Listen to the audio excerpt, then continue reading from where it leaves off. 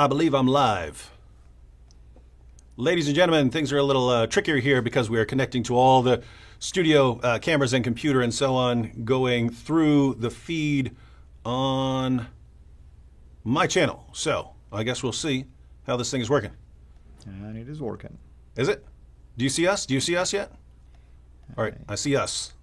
All right, I see my beautiful face. How's everyone doing? Let's see, let's see who we got here. We got Warrior Woman. We got Fred Sanford. We got Nate2D2. Yeah. Got Gerard Perry. Dimitri, Andrew Martin. What was that? I just want to apologize to your fans because we have very sophisticated equipment here. David's channel cannot handle that.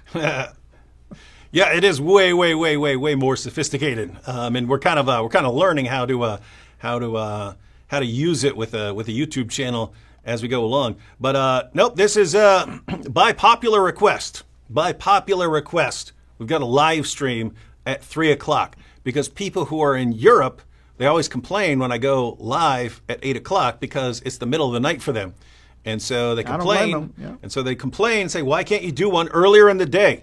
Well, we finally got one earlier in the day, 3 o'clock. We just wrapped up. We just finished. How many videos did we even finish? I think I want to say about 14, give or take, probably. You mean today? Today, and if we add everything, about 25 maybe. Yeah. So so we did about 14 videos today. So that is a lot of videos, not counting the and the live stream on your Facebook page earlier. But yeah, so. Brain's kind of fried, but we're all done. We finished everything we wanted to record, and so thought it'd be cool to go live here at the end. And after this, we're taking off, right? That's right, man. So Al, tell us, for people who do not know you, for people who are watching and haven't seen you before, don't know who you are, for everyone who's watching, the link to Fadi's channel is in the description box. The videos that we recorded here today and yesterday, those are going on Fadi's channel, Sierra International. So the link to his channel is in the description box. If you want to see those, and you probably do want to see those, then make sure you subscribe so that you'll get those. But why don't you tell everyone a little bit about your background? And I actually posted a couple years ago an interview with you on your testimony. So you can always look up Fadi's testimony and get the longer version, but short version for people who haven't seen you before. Yeah, thank you, of course, for inviting me to be on your channel. I'm honored here, and thank you for all of you who are watching right now. Maybe some of you know already, but if you don't, I am a former Muslim from Saudi Arabia. This is, by the way, why I dress up like this. This is my heritage. This is my cultural, dress. I know sometimes people ask, why am I dressed up like this? As if this is connected. There's a connection between this dress and Muslims only. That's not the case.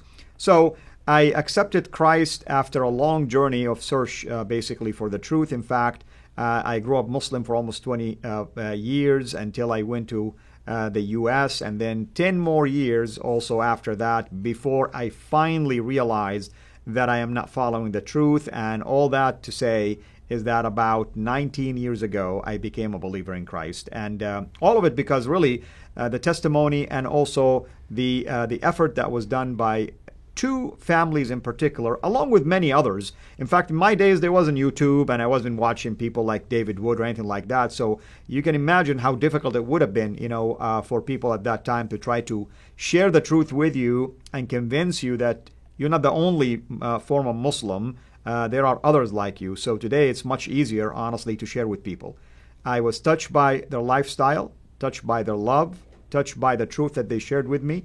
And along with that, of course, the Holy Spirit was convicting me in my heart. And of course, reading and discovering that Christ that I knew is not the same as the Christ that I should follow. And that basically what resulted in me after September 11 accepting Christ as Lord and Savior. And only 10 years ago that I became a full-time missionary and basically delved into apologetics. And we launched our ministry, Sierra International. Rebecca Yee says, your throats must be sore from all this recording. His, not mine. Yeah. Well, it sucks because I've actually got a cold, which is horrible while while I'm flying, right? Because I'll end up coughing and then everyone gives you dirty looks because they all think it's coronavirus and that I've just infected the whole plane. Well, actually, we went through coronavirus, not corona. Yeah. Yeah. Coronavirus. Matter of fact, we were even towards the end of the recordings. I was getting worse and worse, and having to kind of. Earlier we had to stop in the middle of a video because I couldn't stop hacking and coughing. Anyway, we're going to head to the airport in a little while. We thought it'd be cool to go live here, but people are asking about the topic. I don't know if you mean the topic for the video series we were just working on, or the topic for this show. For this show, we're just basically going to go live with everyone for a little while, answer any questions people have. But as far as the series that we just recorded, yes. What's the topic of that series? What were we talking about? Yes, it was probably about a month ago when I approached David about this idea, and knowing that he's a former atheist and, of course, follower of Christ, I felt like he will have a better handle on atheism than me trying to read on it and trying to do something about it. And the reason why is that there is I don't know if many of you have heard this or even read about this, even BBC talked about it, that there is a lot of young Muslims who are gravitating towards atheism, declaring themselves to be ex-Muslims and atheists, which I don't know how that works, honestly, but it's really intriguing to me. And I felt like, as a former Muslim myself, he's a former atheist, both are followers of Christ, what if we talk about a topic related to Islam and atheism and contrast the two together, and then bring in quotations from experts who are either atheists or those who have basically raised objections against atheism, like Dr. William Lane Craig and so on and so forth. And that's pretty much the essence of this series that we did. We called it Islam and Atheism. Mm-hmm. Nicholas Paulson in the Super Chat says, here is a thank you for the earlier live stream from a European. God bless you all. Fadi and Dr. J. Smith's content is always much appreciated. You're welcome. Yeah. And you've been recording lots of stuff over the past couple of years with J. Smith, right? Absolutely. And we're going to continue, of course, to unpack many of these historical criticism issues that deals with Islam. Yeah, dear Dad, you were talking trash about Fadi. Keep in mind, guys, you can usually get away with talking trash about me. I'm not sensitive, but if you talk trash about my guests and my friend who's on here, then I'm just blocking you. Sometimes I have a pretty short fuse about something like that. All right, so you see any questions you want to? Somebody, Ty, is saying, is this guy from Saudi Arabia? Yes, I am. Ty. Now I worry about why are you asking. So we'll see if there is a second comment. Wait, Frandel said, I don't think David really a tour Christian. I'm not a tour Christian. What are you then? Well, I'm not a tour Christian. I don't know what sect that is.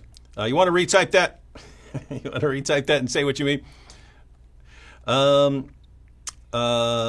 Patrick says, hey, David, what about Muhammad Plays Minecraft? Yeah, we haven't actually gotten... Guys, the videos where I really blast Muhammad, I usually do as retribution for Muslims doing something horrible, right? In other words, they don't seem to understand. I have no problem making fun of their prophet. I don't make fun of their prophet as long as, we're trying to get along and things like that. So after Nabil died, when people started sending me messages saying, I was getting all these messages saying, seeking Jesus, finding cancer, right? So playing a, wordplay on his book title, Seeking Jesus, Finding Cancer and stuff like that. Well, I got hundreds of those, possibly thousands. Hundreds that I saw, possibly thousands more that I didn't see because I don't read most comments. But several months later we get Islamicize me, right? So you guys want to look, guys. I have no problem blasting away at your prophet, but I kind of restrain myself when I'm trying to be on good terms with everyone. If you're just saying like the nastiest things you can, well, good. Then the next time I'm making videos about your fake prophet, I'm not gonna play nice anymore. And similarly, when after a long series of Muslims making debate rules and then completely breaking the rules, knowing that I will keep the rules, I will honor the rules I've agreed to follow, and they completely break them. They go down the list and break everything they've agreed to. After that happened over and over and over again, well, guess what? You get Muhammad's boom boom room. So Patrick here is talking about. I mentioned a while back we're going to do something like Muhammad Plays Minecraft. So that's gonna depend on someone doing something especially nasty. But I don't know if you've ever seen these gaming channels. Ever seen these gaming channels where people playing a video game or something like that? Yeah, we're gonna have Muhammad playing video games. He's gonna play Minecraft, right? So Muhammad's gonna play Minecraft or Fortnite or something like that, and it'll just be an actual video game. But my sons said that on Minecraft they can actually build a full boom boom room with explosives all set up and stuff like that, and that there can be dogs and there can be pigs, and maybe Muhammad's going around killing the pigs, and then the dogs all jump on him or something like that. So they can set it up like that, but then we'll have like Muhammad playing, and so that will be retribution. So wait for someone to do something big and nasty or something like that, and then we'll get that. Yeah, leave it to David. Only he can do that kind of stuff. That's why we all push the Muhammad stuff on David. So looks like we have a question, at least for you. Can you go into detail about Muhammad's preaching three gods? And I will interject my thoughts on that. I think I know what they're talking about. So go ahead. I'm assuming they're talking about ALLthat, and Manat. Are they talking about? Yeah, they're talking about the satanic verses, probably. Yes. Okay, so the story of the satanic verses, and I am up to 50 sources on this. I got 50 Muslim sources on the satanic verses. Yeah, and so. The basic story, if you go back to the earliest versions of the story, here's the story. Muhammad, he really, really wanted his tribe to convert to Islam, but his tribe wasn't converting to Islam. They didn't believe him. They regarded him as a fraud and as a lunatic. But he was hoping for a revelation that would reconcile him to his tribe.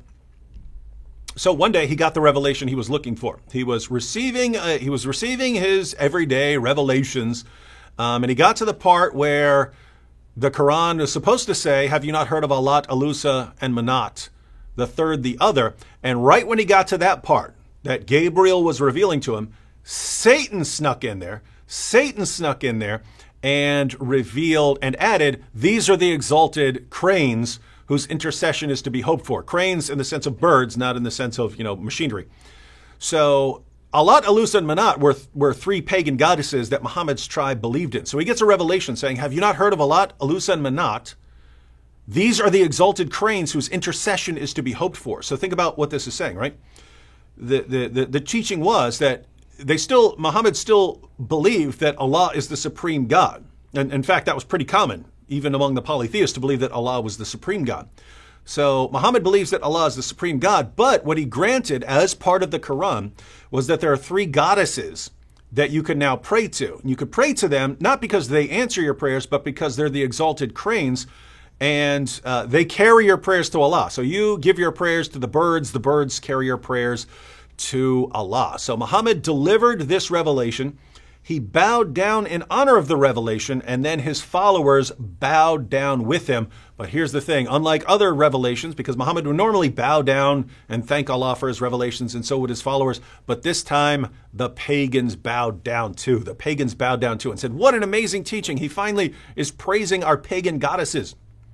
So Muhammad was happy, his followers were happy, the pagan polytheists were all happy, everyone's happy because now Muhammad's promoting polytheism. Well, a little later, Muhammad comes back and says, sorry, the devil made me do it.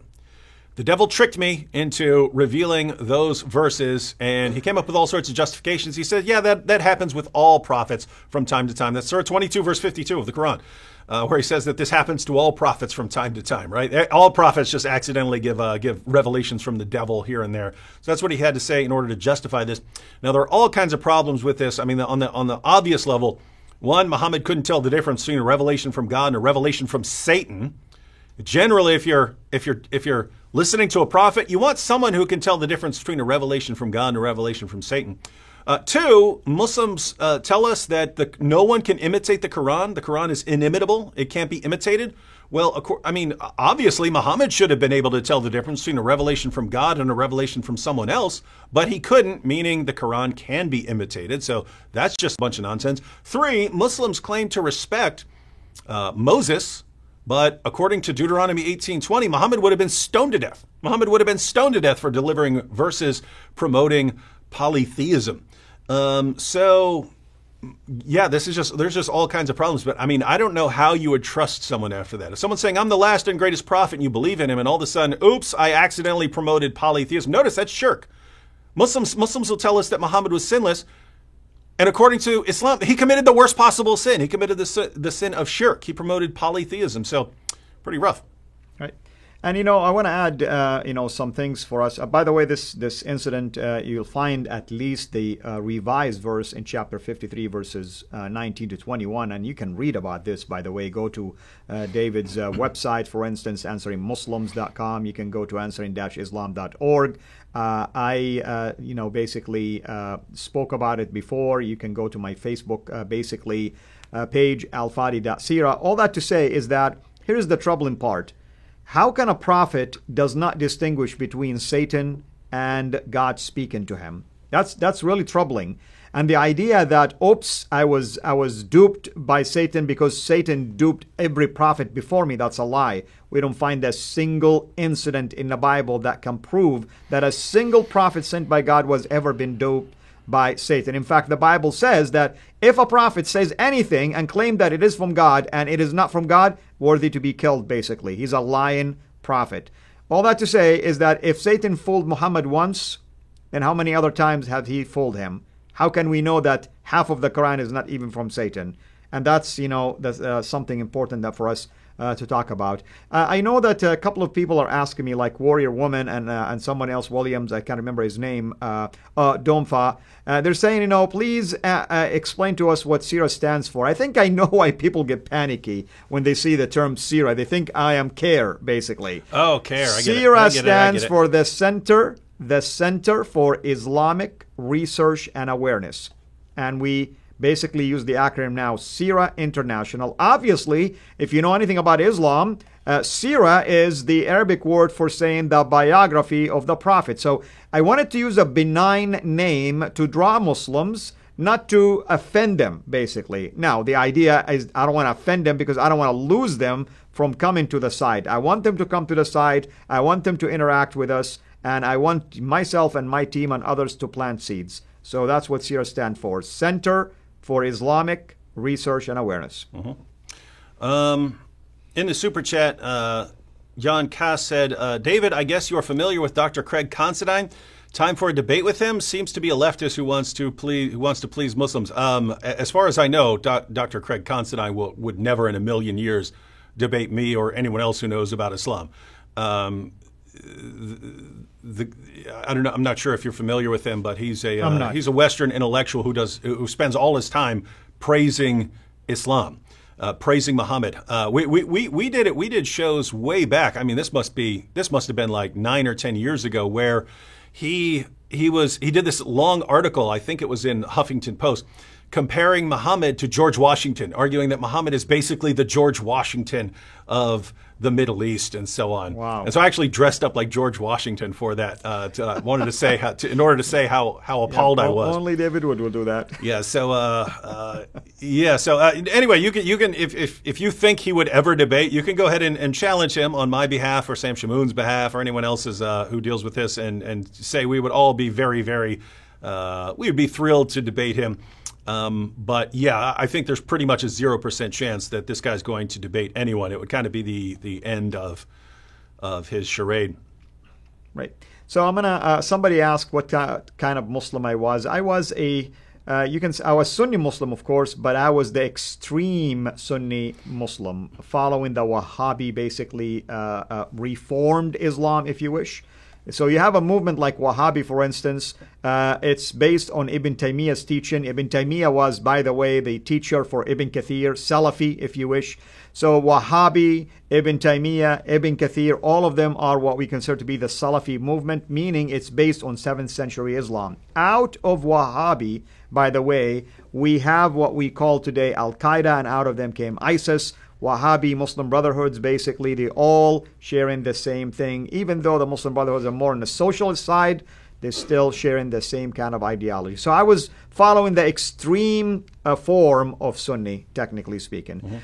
David, I saw someone making a comment that it seemed like, people are not happy that you invest your time on Islam instead of sharing the gospel with others, which is funny, really, when you think about it. Yeah, guys, I noticed a problem years ago, and I'll go ahead and I'll tell you what. I believe I even said this yesterday, but I I kind of learn as I go, right? I learn as I go. I learn about interacting with people as I go.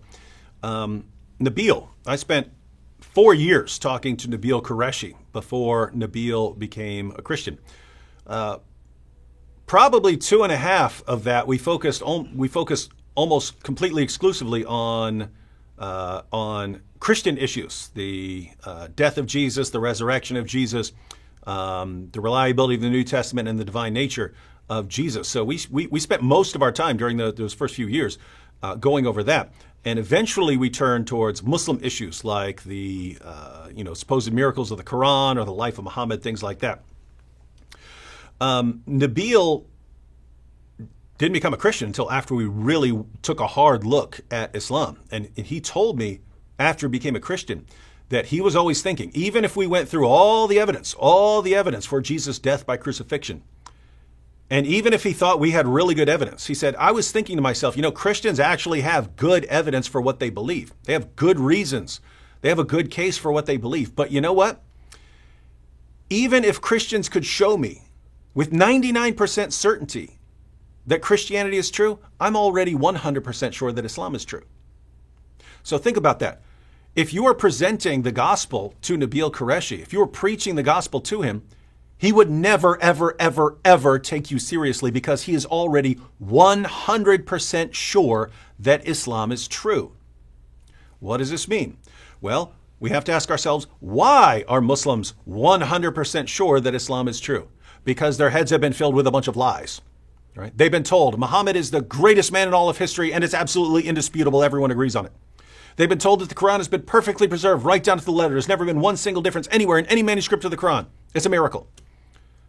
They've been told that the Quran and the Hadith are filled with scientific insights that people in Muhammad's time couldn't have possibly known. Things that are only being verified by scientists just now today. How is it possible that Muhammad knew these things? They're told all of these things over and over and over again. And if you believe these things and don't question them, and you think they're true, then all you can conclude is, wow, Islam is indisputably true. And anyone who denies it is just ignorant or a deceiver. So Muslim heads have been filled with lies about their prophet and about their book.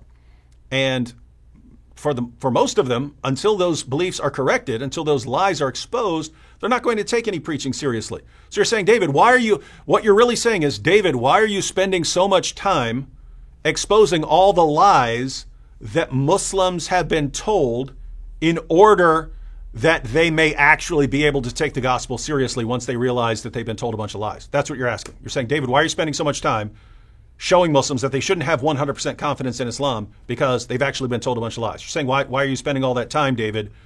Why are you spending all that time getting them into a position, into a state where they could actually take the gospel seriously? Shame on you, David. Shame on you. So anyway, all right. Good answer, of course. And by the way, some people are asking, like, why is David focused on this and not that? God gives us gifting, by the way, and God calls us to do certain things. Paul wanted to go to the Jews. He's a Jew, by the way. He felt like it will be so easy for me to go and reason with the Jews, and the Lord prevented him from doing that, and he called them to the Gentiles. So we have to really be obedient to the calling. Now, someone was asking you, and I'd like to at least address that first, and maybe you can elaborate that. Rick Anders is saying, how do you, as Christians, how do we treat Muslims at the workplace? And that's an excellent question, by the way. Do we treat them as pariahs, or do we like basically them as normal workers with promotions and everything? So let me say this. First of all, workplace is a perfect evangelism field, by the way. God created you and them in his image. So we cannot really judge people just because they decided not to follow the God that we know. It's incumbent upon us to share the truth with them, and you need to pray for the right opportunity. Now, I know some workplaces may prevent you from sharing it at the workplace, but hopefully that will be the beginning of building a relationship that you can go to a coffee shop, invite them to your home, go visit with them, and begin to share the truth. It's your attitude and how you live sometimes can open the door for people to ask you, why are you different, for instance?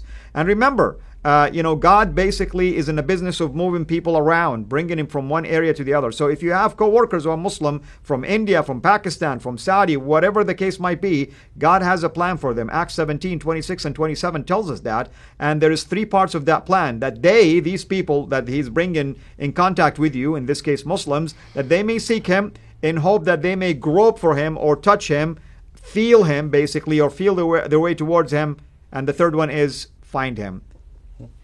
Just wanted to give a couple shout outs here. I don't want to miss anyone in the super chat and super stickers. LaGray77, thank you for the super sticker. Hexitas in the super chat says Yusuf Estes started Islam in Beijing in 400 BC.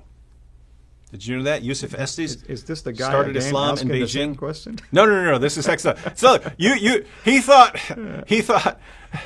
thought you're actually the Muslim from yesterday who was saying that there were 400 Gospels 400 years before Christ, and by the time of Christ, it was narrowed down to four. The four. That it was me. So he brought me on the studio to deal with it. Yeah, this is Hexitas. This is Hexitas making fun of Yusuf Estes, who said that who's a popular Muslim speaker, but we saw a video clip of him the other day saying that the Catholic Church was started 3 centuries before Christ by Alexander the Great in Rome.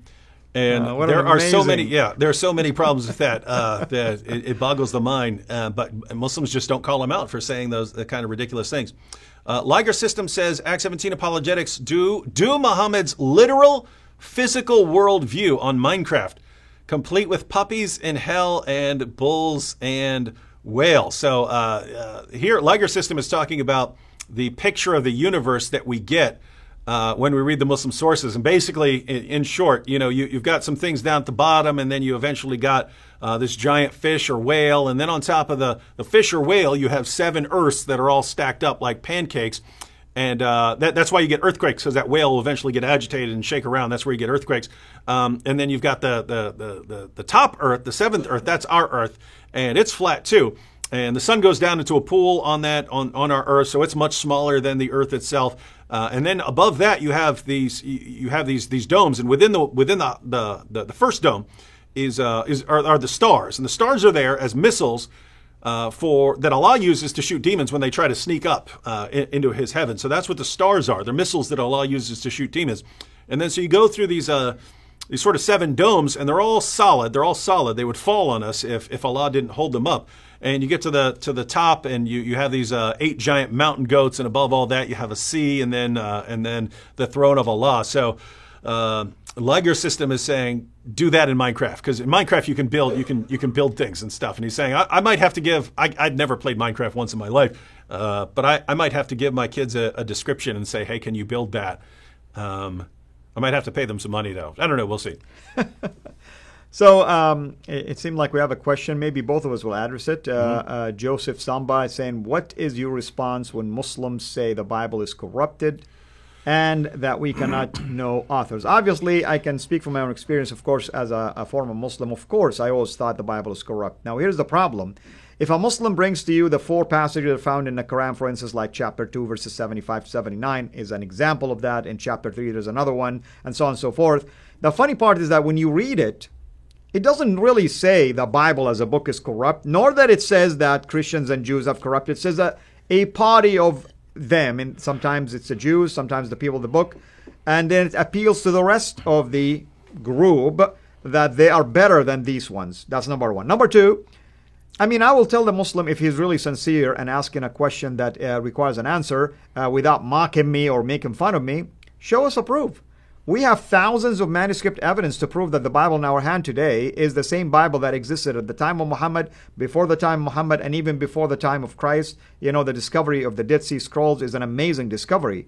And we have thousands of these manuscripts and fragments also that the study Bibles will tell you. Earlier manuscripts will say this and this and this. So we do have a way to trace it back, technically speaking. And the other thing is I did an entire series on defending the Bible just from the Quran alone. You can go to basically our YouTube channel and watch that. It's the YouTube channel, Sira International. And I showed that the Quran basically holds the Bible at a higher level. It respects the Bible. It quotes from the Bible. It says that the Bible was revealed by Allah, the God of Islam. So I'm really confused. Why do Muslims say the Bible is corrupt if their Allah actually never said it, nor that their Prophet ever said something like that? Mm-hmm. Before I go, before I get started here, Believing Thinkers, shout out in the super chat, said, "Keep up the good fight, brothers." I would. The reason this is important Al-Fadi, is back when I was having discussions with Nabil and I didn't know what the Muslim sources say about the scriptures of Jews and Christians, the natural inclination for Christians, even Christians who study apologetics, when someone says your Bible's been corrupted, is to start doing textual criticism, right? To start going through, start showing, the manuscripts of the Bible and how experts agree that the Bible is the best preserved book of the ancient world and so on. Not realizing that the Muslim objection to the Bible, the Muslim claim that the Bible has been corrupted, has nothing to do with examining the manuscripts, right? They have nothing, these guys didn't go out and examine Greek manuscripts to determine that the Bible's been corrupted. It had nothing to do with them. Muslims claim that the Bible's been corrupted because, one, they understand that the Quran affirms the inspiration of the Jewish and Christian scriptures. They understand that. They know that part, that the Quran affirms that Allah inspired our books. If you don't know where this is, Surah 3, verses 3 to 4 talks about Allah inspiring, Allah revealing the Torah and the Gospel. So they understand at least that part. But they also understand that our scriptures don't line up with theirs, right? The Bible talks about the death, resurrection, and deity of the Lord Jesus Christ. That doesn't line up with Islam. They understand that, right? So Muhammad, according to the Bible, is a false prophet. Well, if the Bible was inspired by Allah, but the Bible condemns Muhammad, there are two possible conclusions. One, Muhammad's a deceiver. He didn't know what he's talking about. Or two, the Bible's been corrupted. So they don't want to say Muhammad's a false prophet, so they go with the Bible's been corrupted. Problem is, as Al-Fadi pointed out, that's not what the Quran says. The Quran does not say our scriptures have been corrupted. If you want the references, Surah 3, verses 3 to 4 talks about the inspiration of the Torah and the Gospel. Surah 7, verse 157 says that Jews and Christians still had the Torah and the Gospel during the time of Muhammad. Why is this relevant? Well, we have copies of the Torah and the Gospel before the time of Muhammad, and so we know what the Torah and the Gospel during the time of Muhammad said. And so you can't say, in other words, you can't say it was corrupted during the time of Muhammad. Allah is affirming that they still had it, right? So we know that Jews and Christians still had it, but Muhammad's preaching in the 7th century. He's preaching in the 7th century. So that means that the Torah and the Gospel had been reliably preserved all the way down to the 7th century. So if you want to say it's been corrupted, you'd have to say it was corrupted after that. Too bad we got copies of it before that, right? Surah 6, verse 115 and Surah 18, verse 27 both claim that no one can change or alter or corrupt Allah's words. And again, Surah 3, verses 3 to 4 declare that the Torah and the Gospel are Allah's words. So if a Muslim says your book's been corrupted, I say, wow, you just said that Allah is a liar. You can keep going. Surah 5, verse 43, talking about the Torah, in the historical background of the situation is that Jews came to Muhammad to settle a dispute. And Allah's response to Muhammad was, why are the Jews coming to you when they have the Torah? Exactly. So notice, Muslims are saying, oh, you Jews and Christians, you need our book because your book has been corrupted. Allah says you don't need Muhammad because you have a book, because you have a reliable book. Right. So Muslims today say the exact opposite of what their God says, and they don't see any problem with this. So that's chapter 5, verse 43. Go a few verses later. Now it's talking about Christians and their book. Chapter 5, verse 47 of the Quran, Allah says, let the people of the gospel judge by what Allah has revealed therein. If any fail to judge by the light of what Allah has revealed, they are no better than those who rebel. The Quran calls us rebels if we don't judge by the gospel. Exactly. What do Muslims tell us? Don't judge by the gospel, it's corrupted. So they're telling us to rebel against Allah. Allah says, that's the book you Christians are supposed to judge by. That's the book you Jews are supposed to judge by. And then Muslims come along and say, don't judge by either of those books, only judge by the Quran. Right? So that's chapter 5, verse 47. You go to chapter 5, verse 68, where Allah says that the people of the book, Jews and Christians, have no ground to stand upon unless we stand upon the Torah, the gospel, and all the revelation that has come to us. So that makes no sense if our book's been corrupted, right? It makes no sense. So here's the idea. Yes, you can go to textual criticism. Yes, you can get books on the history of the Bible and defend it that way. If you're talking to a Muslim who challenges the Bible by saying that, it's been corrupted, then you're basically pointing out, look, you're telling us that Allah is completely ignorant. You're telling us the Bible's been corrupted, but your God and your prophet didn't know it. Your God and your prophet completely do nothing but praise our book and command us to judge by it. You're telling us it's been corrupted. You're saying you know better than Allah and Muhammad. So you know better than God and his prophet. well, that means your God and your prophet are not the real God or a real prophet because you know more than they do, right? So that's how I would answer. Absolutely. I mean, and not only that, but in the same context that David just mentioned, chapter 5, verses 42 to 48, the Quran quoted from the Old Testament, actually. And that's extremely important. Let's see. Looks like you have a question. David, since you spend so much time dealing with Islam, do you manage to also find the time to keep up with the most current literature on philosophy of religion? No. There you go, your answer. Yeah, so basically, as of the time of my doctoral dissertation, I was pretty up to date. I mean, I'm up to date on all the like classic works, right? I read the classic works in philosophy of religion. As of the time I completed my doctoral thesis, I was completely up to date on the problem of evil, meaning I knew all the arguments all the way up until then. Since then, I've been dealing with Islam. So anything that's happened in the last, I don't know how many years since I got that, I've read very little since then. So no, definitely not up to date. Nathan Wiggins says, hello, David. I am having lunch this Saturday with a Muslim, first formal meeting. What are some tips to help with the conversation? What thoughts do you have?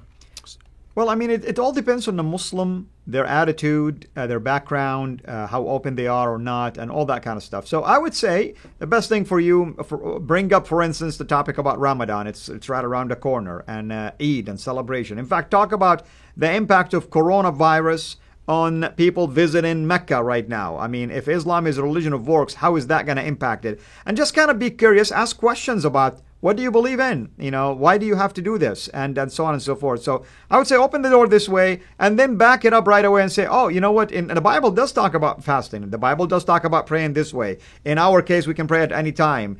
So I don't have to worry, for instance, about coronavirus shutting down the church, for instance, and so on and so forth. I would say be, creative in finding ways to build bridges, but focus on the gospel, focus on Christ, of course. Yeah, and I would add, especially for initial encounters like that, focus on asking lots of questions, right? I usually break it down like this. I say, start off with kind of what I call what questions, right? What do you believe? What do you believe about God? What do you believe about Muhammad? What do you believe about the Bible? What do you believe about Jesus? What do you believe about this? What do you believe about that? Because lots of people are pretty comfortable answering questions about what they believe, and so the Muslim's going to be pretty comfortable answering questions about what he believes, but after a while of asking these sort of what questions, I would transition to some what I would call why questions, right? So not just what do you believe about this, but why do you believe that? So why do you believe that about God? Why do you believe that about Muhammad? Why do you believe that about the Quran? Why do you believe that about the Bible? Why do you believe that about Jesus? And start taking note of this person's reasons. Now you're not just getting this person's beliefs, you're getting this person's reasons for believing. So here you'll find any particular arguments that this person has found persuasive about Islam. And so you start getting this person's reasons. And depending on how the conversation is going, you might want to keep going from there. But if you've been going at that a while and you know that you'll be able to meet with this person again, usually I would say, hey, thank you for sharing your reasons for believing. If you don't mind, I'd like to look into some of those reasons that you gave and see, look into them for myself. Would you mind getting back with me, a week from now, so that we can actually look through some of this together and you can answer any more questions I have? Lots of Muslims would be thrilled.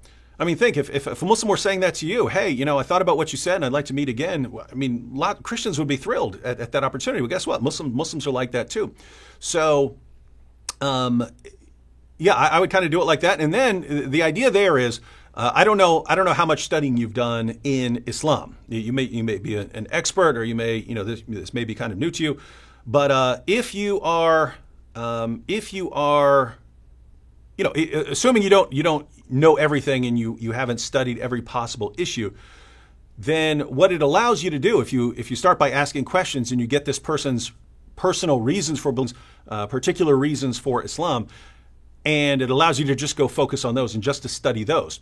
And so it sort of narrows the amount of studying you have to do. And so then I would study those issues. If the person says, scientific miracles or the Quran's perfect preservation or the greatness of Muhammad, and then come back, set up another meeting, and then come back. And then at that meeting,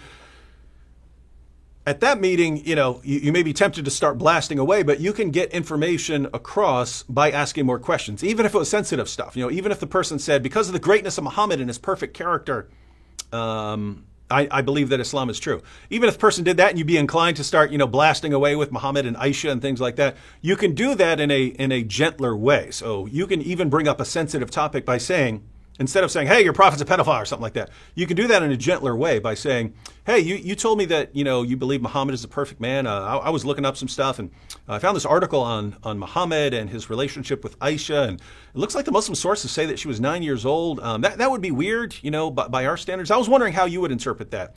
And I wouldn't put too much pressure on them and say, hey, maybe you could take this article and, maybe you could read this and then get back to me and give me your response as a Muslim. And then, hopefully that person actually... So notice, it's very different from, blasting away at someone in a conversation if you want to keep the conversation going.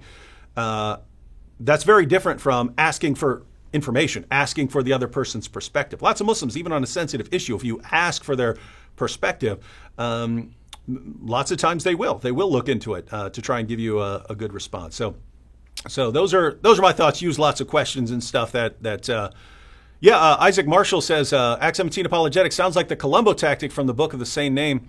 That's part of the reason. I don't know if everyone noticed, but earlier this year, I plugged Greg Kokel's book, Tactics.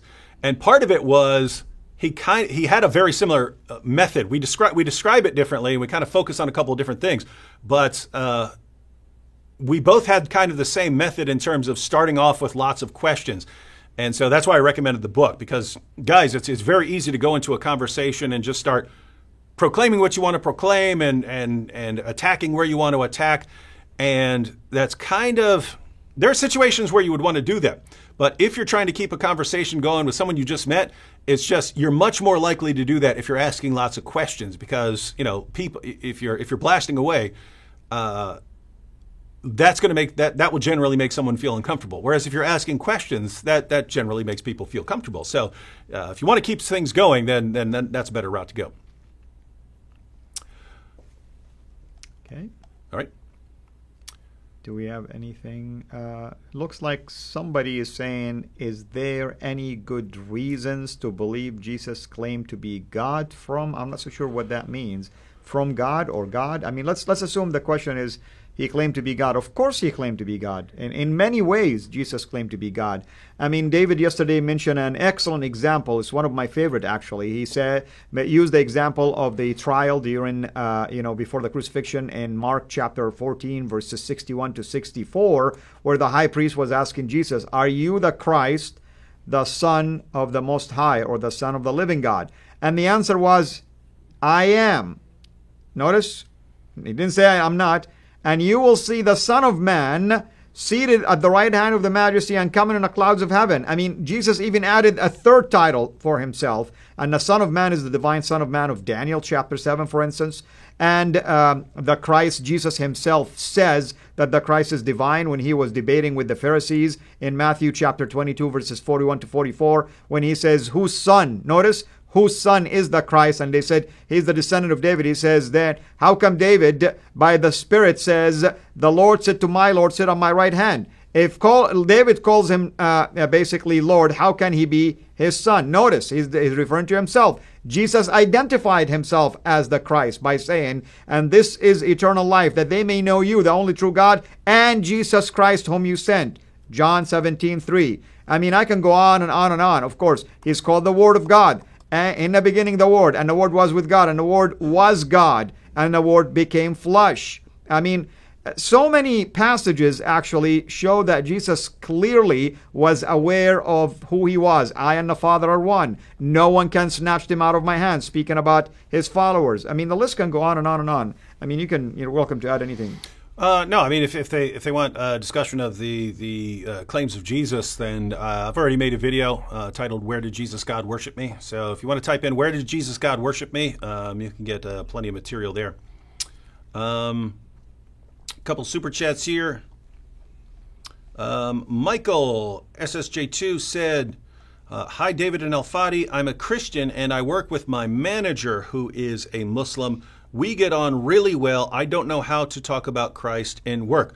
Well, this would actually be connected to what we were just talking about as far as starting a conversation. I think Christians think this is more difficult than it actually is. Maybe you can verify. Lots of Muslims would be thrilled to talk to you about Islam. Of course. Is that true? If you find the right way to ask him, of course. Yeah.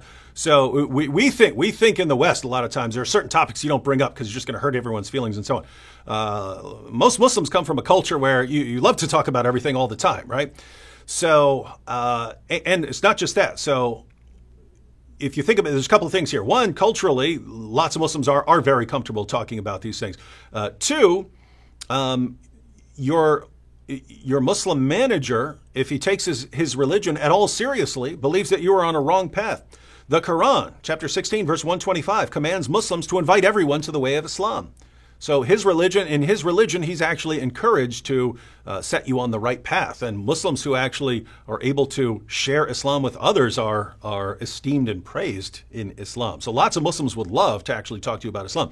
But third, your average Muslim believes that your view of Islam has been distorted by the media and through all the terrorist attacks. And so they would love to tell you about Islam, that they would love to tell you that ISIS doesn't represent their religion. They would love to tell you these things, but they're kind of worried that they might upset you if they bring these things up. And so what you have to do here, all you have to do here is just open the door, right? You don't have to run up and say, hey, I want the conversation started. An easier way to do that, knowing that if this person takes his religion at all seriously, he would love to talk to you about Islam. An easier way to do this is just open the door. Just give him some sort of opening. And you do this just by saying, hey, I know that you're a Muslim, and I'm not here to start an argument, but I've heard some about Islam. I've read a little bit. I've read some articles. I've seen a lot in the news, and I'm just wondering, could you tell me what you believe? And that shows an interest in what this other person, you just gave him the open door that he's probably looking for, right? If he's your manager, he probably is worried, oh, if I start preaching to this person or something like that, then I might get in trouble or something like that. He might be worried about it. But if you're the one asking the question, now, great, I have an opportunity to talk to this person about Islam and to show that Islam is a religion of peace and that Islam is wonderful and that Muhammad is a true prophet, blah, blah, blah, blah, blah. So just giving that person the opportunity usually works. And then the conversation is going to start, and then go back to what we said before. Now start asking questions. What do you believe about this? What do you believe about that? Eventually transition into some why questions. Why do you believe this? Why do you believe that? Now you've got the person's reasons. Now, hey, could we talk about this again? I would like to look into some of these reasons, and then you're going from there. Because when the person gives his reasons and his beliefs, when he gives his reasons for believing certain things about Jesus, notice he's going to be giving critiques of Christianity. So then when you're getting back together, notice you've just opened the door for the gospel. Because, hey, he's the one who said Jesus was just a prophet, or that Jesus didn't die by crucifixion. Now when you go back and you said, hey, you told me you believe this, I was just wondering because I found this evidence. Now all of a sudden you're presenting the gospel. See? So that's how I'd roll with that. Any more thoughts on that one? No, I think that's an excellent way to talk about it, basically. I mean, that's how we need to really address basically the gospel with people. Muslims, by the way, get very interested. If you ask them questions, they think like you're interested in Islam, technically speaking. Mm-hmm.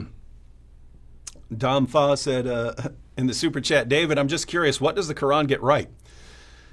Well, the only things the Quran gets right are the things that it stole from other sources that it got lucky on, right? So Muhammad's stealing things from all sorts of different sources, Jewish sources, Christian sources, heretical Christian sources, pagans. Muhammad's just getting all kinds of stories from all around him. Well, guess what? Sometimes those stories are true. He's stealing a story that's true. Other times he's stealing a story that's basically a bedtime story. Muhammad couldn't tell the difference. So the things that Muhammad got right are the things that he just got lucky with, right? Like if I announced to everyone around me, hey, everyone tell me a story, and then I copy all those down and I say, here, this is my new religion. Well, some people will have told me true stories, and some people have told me false stories, and so there will be some correct stories in there. Vince, you're saying Al and David, please talk about the literary proofs of the plagiarization of the Quran. I tell you what, me and Jay are going to do an entire series about portions of the Quran that were borrowed from other sources. But David, have you done anything on that? Yeah, I brought that up in various debates and so on, where you can actually, I mean, but you can do it in much more depth. In fact, Islam Critiqued has been going into much more detail, right? Because I go over the basics of, where this, where the story about, Jesus giving life to clay birds or Jesus speaking at birth, those are pretty easy to trace. But Islam Critique will give you references, actually. Islam Critiqued, he's going into much more, with the story of the Queen of Sheba and stuff like that. He's going into much more detail about all these sort of background and the Jewish sources and stuff like that. So, follow Islam Critique's channel and... Yeah, and me and Jay are going to do something about that as well. So you can have that too. I'm looking just to see. Okay. So there's a funny question. Adel is saying, Al-Fadi, is there another true religion beside yours? I don't even know what that question is. There is no religion here. We follow Jesus. Jesus says, I am the way, the truth, and the life. Unless if I'm misunderstanding your question, we're not promoting religion. We're promoting the truth here. And there is only one way to heaven. So if your question is there any other way to heaven beside Jesus? The answer is no. Ty just asked, does Al-Fadi have a YouTube channel? Yes, Ty, and everyone else who's here. Al-Fadi has a YouTube channel. The link is in the description box. He posts a ton of content. He very often gets people like me or Sam Shamoon or Jay Smith or Anthony Rogers down. He'll that's what we've been doing for the past 2 days here. We record a ton of videos and then he releases them on his channel. So if you want to check those out, again, the link is in the description box. Yeah. So there is Davis Amos is really urgently asking you about your opinion of Mormonism, because he's been sending questions about that all day long now. So, well, I mean, I believe it's false. Of course. I don't believe Joseph Smith was a true prophet. I don't believe there's any reason to believe in Joseph Smith. I believe his whole case collapses. The reason I don't talk about Mormonism is because I don't study it, right? So notice, everyone, I generally don't talk about stuff unless I study it, right? There are plenty of people in the world who are frequently in these discussion. Lots of Muslims who want to tell us all about the Bible and Jesus and all about their own religion. Clearly, have never studied any of it, right? They haven't studied their own religion. They haven't studied our religion. They just continue to say stuff over and over again, right? I'm not like that. So as far as something like Mormonism, there are people, frequently ex-Mormons, who study Mormonism, so they're Christian apologists who deal with Mormonism, so I would generally let them deal with that. Absolutely. I mean, I can tell you as a former Muslim myself, you'll be surprised how much of an overlap is there between Mormonism and Muhammad, basically, and Islam. And again, I'll leave it like that. Mm-hmm. Jan Cass asked in the super chat, has anyone else come to faith in your family, Al-Fadi, or is that classified? Come to where? Has anyone else in your family come to faith, or is that classified? Well, I mean, I do have members of my immediate family did, but the extended family, no. My mother is not a believer, so I can tell you that much. My father is not a believer, I can tell you that much. So, but there are certain members of my family who have accepted faith, but that doesn't mean I am off the hook. That doesn't mean I am not hated by some. Doesn't mean that I'm not rejected, and so on and so forth. But we praise the Lord. I mean, this is the cost that comes with following Jesus. Mm-hmm. Selko says, hello, David. Hello, Al-Fadi. David, you made a video a while back called Who Killed Muhammad? Can you remind us how Allah killed Muhammad?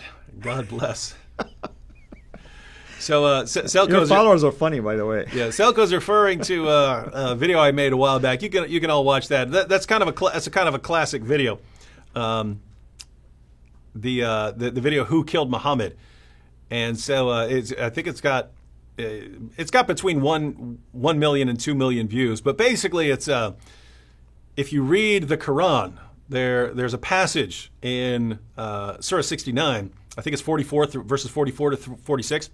But there's a passage there where Allah says that if Muhammad were to invent a revelation and pass it off as a revelation from Allah, he would sever his aorta.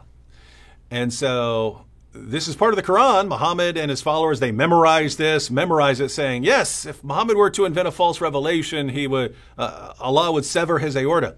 Well, interestingly, several years later, Muhammad died saying that he could feel his aorta being severed. Right. So anyway, you put those things together, and you get some interesting conclusions. So anyway, I got that video, Who Killed Muhammad, where I go through, I think I go through 10 issues, 10 different ways we can know that Muhammad's a false prophet based on this whole story. But yeah, classic video. That's actually one. I look at some of my older videos, and I was using a pretty garbage camera, right? I'd be using a garbage camera with a garbage microphone, or no microphone. I don't think I was using any microphone in that one. So it's just my camcorder in my room with all sorts of horrible background noise.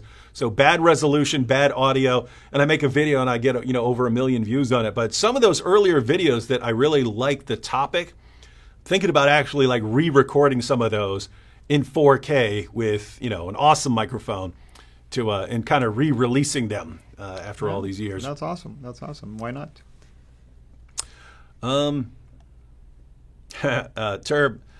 Turb in the super chat says, Allah prays for Muhammad, not to Muhammad.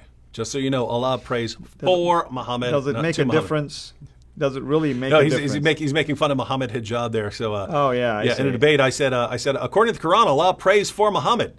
And he said, Muhammad hijab jumped up and he said, I have to correct David's Arabic. I'm giving him a free Arabic lesson. All the Muslims are cheering. He goes, Allah doesn't pray to Muhammad. He prays for Muhammad, which is exactly what I said. And the Muslims cheer. The Muslims cheer for him saying that Allah prays for Muhammad, which is exactly what I said. He claimed to be refuting me on, and he agreed with me, and he's admitting that Allah prays. And the Muslims are cheering. Yay! The bottom line is, as long as you say it, as long as you're the Muslim debater, as long as you say it in the right voice with the right intonation, you could say anything. You could say, we worship Muhammad, yeah! And they would all cheer as long as you say it right and you sound like you're schooling the other person, and they'll cheer. It's interesting stuff, interesting religion there. Yeah. So, I'm not seeing anything. David and Al, Fadi, are you getting death threats? Are you getting death threats, David? Oh yeah, all the time. I ignore them. I used to put them into videos. I used to post them on Facebook. I take screenshots. Eventually, that was one of the reasons I got off Facebook. Facebook started like penalizing me for just posting screenshots of someone threatening me with death. Right? So they say, "I'm going to kill you." Yeah, shame on you. And Why I would would you post do that, it, David? and then Facebook would say, "You're suspended for 3 days for posting." It's like, what? Now that's amazing. If some Trump supporter said, I'm going to go kill this leftist, you're not going to get suspended for posting that, right? But because I was posting it from a keyboard jihadi threatening to kill me, well, we have to protect that ideology, and so we need to suspend David for telling people that. But yeah, that was one of the reasons. But there is somebody who is really insistent that we talk about the Aramaic words in the Quran. Now, there are books that are written about this. There are shows that were done about this. Brother Rashid had someone who talks about this. There's a book by Christoph Luxemburg, that talks about this. So, David, have you done anything about that? I mean, to be honest with you, these are kind of attempts to try to show that there are some Syriac and Aramaic words that are found in the Quran, but try to prove that the Quran borrowed it from there. In fact, one scholar of Islamic scholar says any word that makes its way into the Quran becomes an Arabic word automatically. It doesn't matter what the origin is. Mm-hmm. Have you dealt with that? Yeah. So I mean, those are the kind of issues that honestly I feel like a lot of work has been done. Some people wrote books about it, articles. I mean, okay, it is what it is. We're not going to really waste our energy over that kind of stuff that is questionable. Maybe yes, maybe no. Hindu historian in the super chat says, if the Son always existed eternally as part of the Trinity, to be sent into creation to die for our sins, why didn't he enter creation at the time of Genesis 6? Would you call God's actions in that case infinitely merciful? I don't know what you're talking. I don't call all of God's actions infinitely merciful. Right? Yeah, sometimes God is straight out punishing people. So no, I'm not calling that infinitely merciful. I say God's mercy is perfect. Right? God's love is perfect. God's mercy is perfect. God's justice is perfect.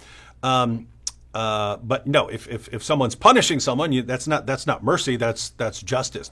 As far as why not send Jesus then versus now, I mean, keep in mind Jesus wasn't just coming to die; he was doing all kinds of things, right? So Jesus does all kinds of things during his earthly ministry. If you look at why, I mean, we can only kind of speculate. But if you look at Jesus' work in ministry, the idea that he's going to come, he's going to win followers, he's going to die, he's going to rise from the dead, and his followers are then going to carry on his message and spread it in the midst of persecution where people are attacking him. He was actually at the perfect time in history. That was the perfect time in history. Alexander the Great, when he went and conquered everything, from Europe to India, established Greek as a common language all the way from Europe to India. Now, everywhere you went, you could find Greek speakers. So if you could speak Greek, you could go speak to whoever you wanted. So that had happened, and then when the Romans took over, the Roman Empire, they built the most epic road system the world had ever seen. So now you can travel very rapidly, and they established what's called the Roman peace, meaning before that, it could be very dangerous just to travel from one place to the next, to travel from one town to the next, to travel from one country to the next. But the Romans established a kind of peace, meaning once you're inside here, it's generally pretty safe. We have soldiers protecting you.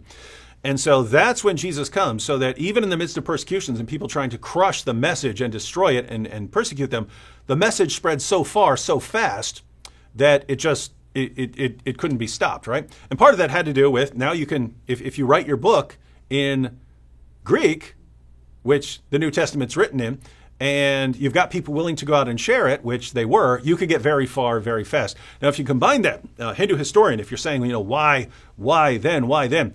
If you look at a bigger picture, you see how epic this is, right? You see how this is all part of an actual brilliant plan. And it goes something like this. If you go back to the Old Testament, God revealed to the Jews that they were supposed to celebrate 3 festivals, right? And that Jews who were physically and financially able were supposed to go to Jerusalem for these festivals. So wherever else they spread, if they could, they were supposed to come up to Jerusalem and gather for these festivals. Well, what happened after that was the Jews were conquered repeatedly, right? They would be conquered and deported to other areas of someone's empire, and then some of them would come back and so on. But you ended up having Jewish communities that stayed in those areas. So you ended up having Jewish communities all over the world. You had Jewish communities in Europe. You had Jewish communities in Northern Africa. You had Jewish communities in the Middle East. You had Jewish communities all over the place. And so you have these Jewish communities all over the place, but they also, the faithful ones, also believed that when they were able, they would go to Jerusalem for the festivals. Why is all of this relevant? Well, you get to the time of Jesus. Jesus is crucified during the time of the Passover feast, where Jews would have been gathered from all over the Jewish world. So all these different countries. Jews would be gathered from all these different countries. So then the Jews gathered there, and then they hear the news. Jesus was killed. A guy that lots of people thought was the Messiah has been killed. That's not good for anyone who happened to believe that Jesus was the Messiah. So if you thought he was the Messiah, I guess pack up your bags and go home. So the Jews then went home after the festival. But guess what? The 7 weeks later came the next festival, the Feast of Weeks. So Pentecost. So 7 weeks later comes the next feast.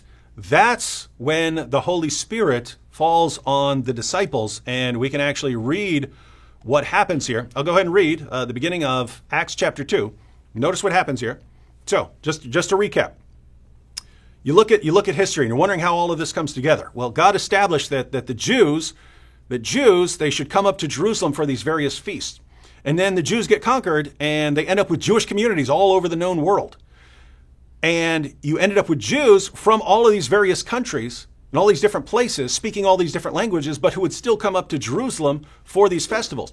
Jesus is crucified during one of those. And if they were staying a couple extra days, if they're staying for the rest of the Passover feast, which they would have been, they would start hearing rumors that, hey, people are saying that this guy actually rose from the dead. They're hearing that. Then they leave. Then they go home to their own countries. Well, guess what? Some of them come back. Some of them come back for the Feast of Pentecost when this happens in the book of Acts. So Acts chapter 2.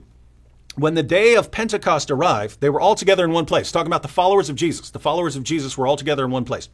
When the day of Pentecost arrived, they were all together in one place.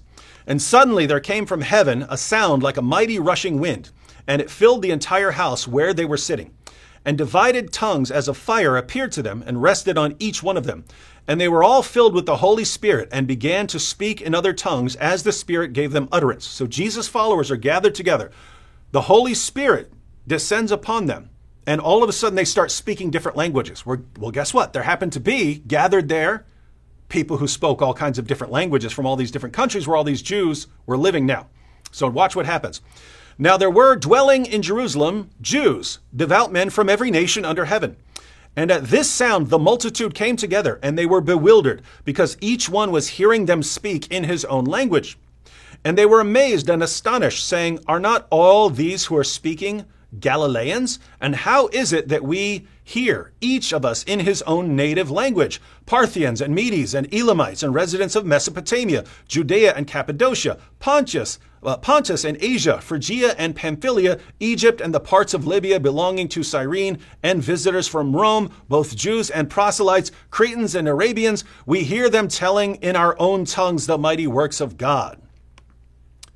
Now, if you look at the places these guys were from, it's from all over, right? You're talking Europe, you're talking Northern Africa, you're talking the Middle East. They were from all over the place. All these Jews who had come there for this festival. And then that's when the Holy Spirit descends on the apostles. They're filled with the Holy Spirit. And all these people who had come from all these different nations now hear the apostles through the Holy Spirit speaking the languages of all these different people. Well, that gets their attention. They sit there. The apostle Peter speaks, presents the gospel, and you have the first mass conversion here. Tons of people convert. Here's what's interesting. Tons of people convert, and then they stay in Jerusalem to learn from the apostles. That's why you ended up needing people like Barnabas to sell property and so on. They're supporting this initial community of people who had come from all these different areas and stayed in Jerusalem to learn at the feet of the apostles because they were new Christian converts. They can't go home. They don't know anything yet. So they stay in Jerusalem, and then the Christians who had property would sell their property to support this community so these people could continue learning from the apostles. So this goes on for a while, but guess what? Then eventually a persecution breaks out. And what happens according to the book of Acts? The persecution broke out, and all these Christians went back to their homes. Now think about this. All these different people, Parthians and Medes and Elamites and residents of Mesopotamia and Judea and Cappadocia, because of the way this entire system was set up, because of the feasts and the way the nation of Israel was conquered and people ended up in all these different countries, but then they would still come up to Jerusalem, and that's when these major events happen, Jesus' death and resurrection, and then the origin of the church, the descent of the Holy Spirit on the original believers, and then this initial miracle of the apostles speaking in all these different languages, this getting people's attention, these people converting. Then these people spend a couple years at the feet of the apostles being supported by wealthier Christians so that they can continue learning. And then a persecution breaks out. Oh no, why would a persecution break out? All these people go back to their homelands. They've just been learning for the past couple years about Christianity at the feet of the apostles themselves. And people are trying to persecute the church and stop it. Can you stop it? It spread. I look at that as like miraculous chain of events. That's why the most powerful empire the world had ever seen could not stop it. It spread too far, too fast, too perfectly. It couldn't stop. Now you had people in all these different countries preaching Christianity, preaching the gospel, having learned it from the feet of the apostles themselves, couldn't stop it. So, Hindu historian, I hope you start recognizing the wisdom of God in all of this, that God knows what he's doing here. And to support what you said in Acts 8, verse 4, it says, "And those who were scattered began to share the good news." You see, God has a purpose behind persecution. We look at the persecution as an awful thing, but we don't realize that God has a plan.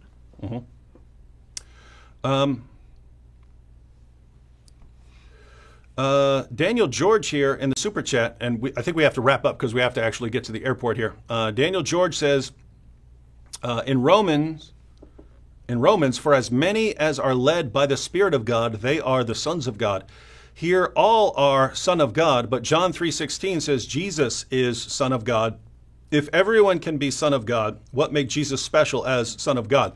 Well, yeah, Daniel, I don't know what your background is, if you're just asking. This is kind of a version of Ahmed Deedat's sons by the tons objection, right? He said, oh, they say Jesus is the Son of God. They say Jesus is the Son of God, but, you know, so what? God has sons by the tons in the Bible. He says sons by the tons, right? And this is just, you have to look at what it means, right? You have to look at what this means. Yes, lots of people are sons of God in the Bible, but this is used in different ways. In Acts chapter 17, when Paul says, he says, to pagans, we are all his offspring. Meaning we're all children of God, right? Meaning God is our source. God created us all, right? You have the nation of Israel that's called the Son of God, right? Well, that's a different sense, right? Why? Because God sort of actively intervened in history and helped create the nation of Israel. You have in Matthew chapter 5, in the Beatitudes, Jesus said, blessed are the peacemakers, for they shall be called sons of God. Well, what's it mean there? Well, there he means, like, if you're making peace in the world and that's what God wants you to do, then you kind of have a family resemblance with your Father in heaven. And so you have different senses of the word son. When we talk about Jesus, Jesus is the unique son. Jesus is the unique son. Jesus is the eternal son. He's the eternal son, right? We're sons by, creation or adoption. Jesus is eternal. So Jesus is in a completely different category. So wherever you're reading this, and by the way, there are more uses of it than the ones I just talked about here. When you're reading these, when it says someone is the son, you should think about how it's calling him the son, right? If Jesus had said, I'm a son of God, the Jews wouldn't have had any problem with that. They wouldn't have had any problem with that. When he's saying he's the son of God, they got a problem with that one. They got a problem with that one. He's clearly claiming in a unique sense. And if you read passages like John chapter 5, when Jesus is claiming to be the Son of God in John chapter 5, he's clearly talking about a divine sense, right? And he's saying that everything that the Father does, I do too. Everything that the Father has, I have too. The things that the Father does, like judging the world and raising the dead, I do those things too. So here he's not just saying, hey, I'm another son of God like the rest of you. I'm the Son of God in the sense of I carry on my Father's trade. My Father is God, I'm God too. Why? Because they're eternally that way. So hope that answers the question. Daniel, should we wrap up now? Yes, sir. All right. Well, we have to head to the airport. Fadi, any final thoughts and any words? Take as long as you want. I just want to thank everybody, of course, for taking the time to be with us, and even some of you maybe watched our Facebook live stream. Please remember to support our dear brothers, support our ministries, and at the same time, make sure you take these kind of videos that we do and spread it around. We would like to broaden our reach, and we cannot do it without you, of course. And one last comment. A gentleman by the name John Wilson is saying, how is it like to sit right next to a psychopath? It's very safe so far. You're safe. He knows I would crush anyone who messed with him. Well, we praise the Lord. Thank you so much for accepting me, by the way, and inviting me to your channel. And I hope that I will see you soon in my channel, too. Mm-hmm. All right. Well, thanks, everyone, for joining us. And, again, be sure to subscribe to Fadi's channel to see what we have coming up here. And given the amount of content he's putting together month after month, you definitely want to be checking that out because he has a lot of stuff going. All right, just a quick reminder, I got debate on Sunday, debate on Monday. Those will be on the channel Modern Day Debate. So check that out and mark that on your calendars. All right, catch you all later.